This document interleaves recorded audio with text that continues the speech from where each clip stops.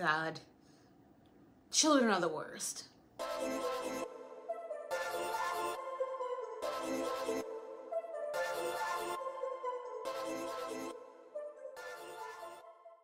Just kidding. Hey everyone, welcome back to my channel. Today we're diving into a topic that is close to my heart, and that's the child-free life. Now, if you're new here, I've chosen to not have kids, and let me tell you, there are so many misconceptions floating around about what that decision means. So as your child-free auntie, figured it's time we set the record straight and debunk some of the most common myths people have about those of us who choose to not have children. Myth number 1, child-free people are selfish.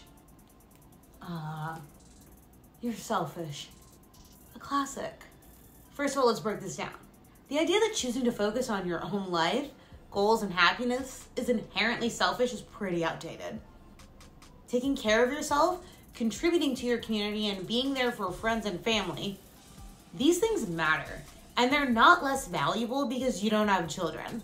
Actually, choosing to have kids without thinking about whether you're ready, emotionally, financially, or otherwise, that could be seen as selfish too, right? It's all about perspective.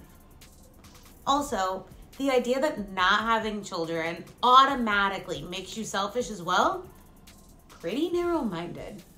Many child-free individuals dedicate their time to volunteering in their communities, caring for elderly relatives, pursuing careers that benefit society like teaching or healthcare, supporting their friends' children as loving aunts and uncles.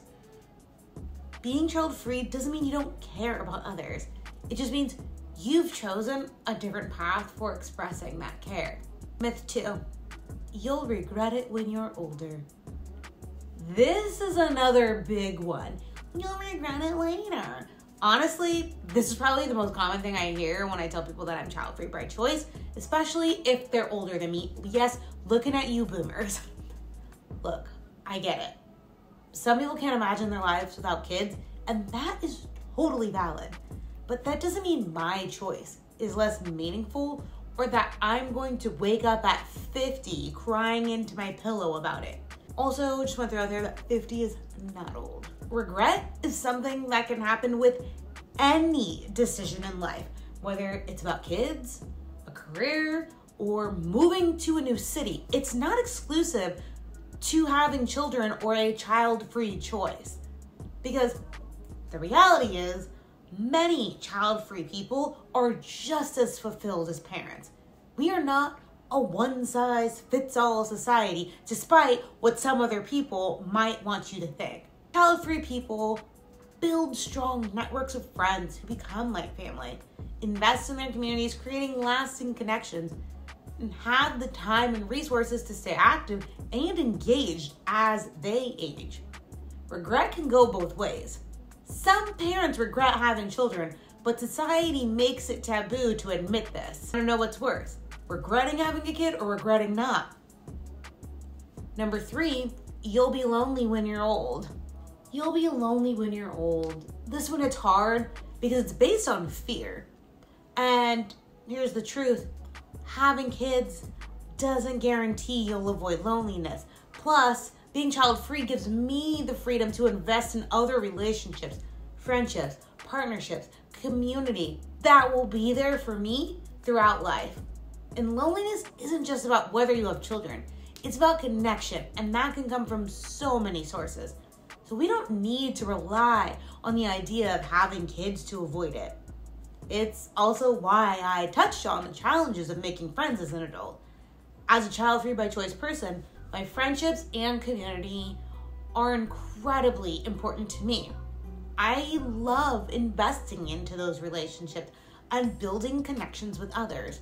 Newsflash, having kids doesn't guarantee that you won't be lonely in old age. There are plenty of elderly folks whose kids rarely visit, and many people are going no contact with members of their family, including and especially their parents, I should say. AKA, being a parent does not guarantee that there will be a relationship with your child when they are an adult. It's a privilege. But we shouldn't discount the impact of loneliness. Studies have shown that loneliness can increase the risk of mortality, cognitive decline, and depression, which directly impact elderly adults. I hope to go into my elderly years with a strong community full of silly friends that I can still go dancing on tables with so long as these knees still work. Our next myth is child-free people hate kids. This one makes me laugh because I kind of do hate kids as a concept. Put me around them and it's a very different story. Not wanting your own kids doesn't mean you despise all children. But seriously, it's like the moment you say you don't want children, people automatically assume you're out here rolling your eyes at every toddler you see. Not true. I love kids. There are so many kids in my life and those of friends whom I adore. I just don't want to be a parent myself, and that is okay. Being child-free doesn't mean we don't appreciate or enjoy kids. It just means we made a different choice about how we want to spend our lives. And that's fine. Many people who are child-free work as teachers, pediatricians, or in other child-focused careers. They enjoy being aunts, uncles, or godparents, and they volunteer with youth organizations. Child-free people can appreciate and even love kids without wanting to be parents ourselves. You're not a real adult until you have kids. Boy, oh boy. This is one that I just really have a lot of feelings around. Because this myth is not just offensive to child-free people, but also to those who can't have children for medical reasons. So, using some corporate speak, let's double click into this, shall we? First off, what exactly defines a real adult? Is it about biological reproduction, or is there more to it? I'd argue that adulthood is about taking responsibility for your actions. This means owning up to your mistakes, learning from them, and striving to do better. It's about being accountable in your personal and professional life. Being an adult is also about financial independence and management. Paying your bills, budgeting, saving for the future. These are all responsibilities that have nothing to do with children. And in fact, many child-free individuals are able to achieve a certain level of financial stability due to having different expenses. Being an adult is also about emotional maturity. Being able to regulate your emotions, empathize with others, and handle conflicts maturely are all signs of adulthood.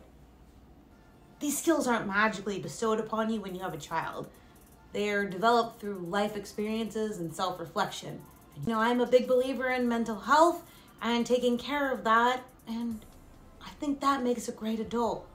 Another thing that adulthood is about is contributing to society, and this can take many forms: excelling in your career, volunteering, creating art, or innovating in your field.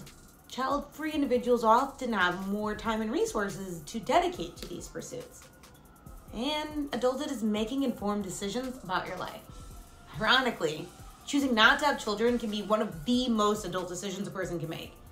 It shows self-awareness, careful consideration of one's capabilities and desires, and the courage to go against societal expectations. Hey friends, I see you. Moreover, this myth perpetuates harmful stereotypes and puts unnecessary pressure on people. It suggests that your worth as an adult is tied to your reproductive choices, but there's one correct path to adulthood, and people who can't have children for medical reasons are somehow less adult. The reality is that adulthood is a spectrum, not a checkbox. Some parents may struggle with adult responsibilities, while some child-free individuals excel at them. Having a child does not automatically make you more mature, just like not having one doesn't make you immature. In the end, being an adult is about taking charge of your life, making conscious decisions, and contributing positively to the world around you. Whether that includes raising children or not is a personal choice. that does not define your status as an adult. And myth 6, your life has no purpose without children. This is the one that pisses me off the most. This myth suggests that the only way to find meaning in life is through parenthood. People are essentially saying, you'll never experience happiness without kids. Can we all just take a moment? Happiness and purpose are so subjective. For some people, their joy and purpose in life is absolutely coming from being a parent, and that is wonderful. I had such a beautiful conversation with my BFF, Sammy's husband, Tom, whom I also count as a friend, on how he's just so excited to be a dad. How it's something he's always wanted to be, and it feels inherent. The joy that came through his face as he spoke about their little peanut was genuine, and I gotta say, pretty adorable. But for others, like me, happiness and purpose come from other things like travel, career growth, hobbies, or even just a peaceful weekend at home. Which I pay a lot of money in New York City rent, so staying in this apartment is always a thing I am okay with. Real talk, there are countless ways to create purpose and leave a legacy. Child-free individuals often pursue passionate careers, create art, music, or literature, make scientific discoveries, fight for social justice, travel and learn about different cultures. Let's also consider some examples of child-free individuals who have made significant contributions to society. And you might have thoughts on some of these, but they're still true. Oprah Winfrey, media mogul, philanthropist, cultural icon. Betty White, beloved actress and animal rights activist. Nikola Tesla, inventor and electrical engineer who shaped modern electricity. Florence Nightingale, founder of modern nursing. And George Washington, the first president of the United States. Would anyone argue that these individuals weren't real adults because they didn't have children? Yeah, I don't think so. Your purpose is what you make it. Kids or no kids. So, there you have it. Some of the biggest myths about the child-free life officially debunked. At the end of the day, the decision to have children or not is deeply personal. There's no one-size-fits-all approach to living a fulfilling life, because the reality is that we all have the right to make the choices that best align with our values, desires, and vision for our lives. There's no one right way to live.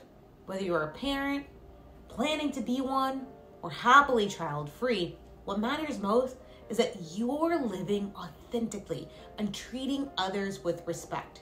Let's celebrate the diversity of life choices and support each other regardless of our parental status. And it is an election year, so I have to ask, please make sure that you are registered to vote and that you are enabling people to be able to make this decision for themselves. Thank you so much for watching. If you're child-free or just considering a different path in life, drop a comment. I'd love to hear your thoughts. And don't forget, like, subscribe if you want more content on lifestyle, mental health, fashion, and more. And until then, I will see you next time. And I hope you have a great rest of your day, night, evening, what have you. I wanna be the greatest. Everybody on the fake shit. I look around and feel like everybody is the fakest. I make this.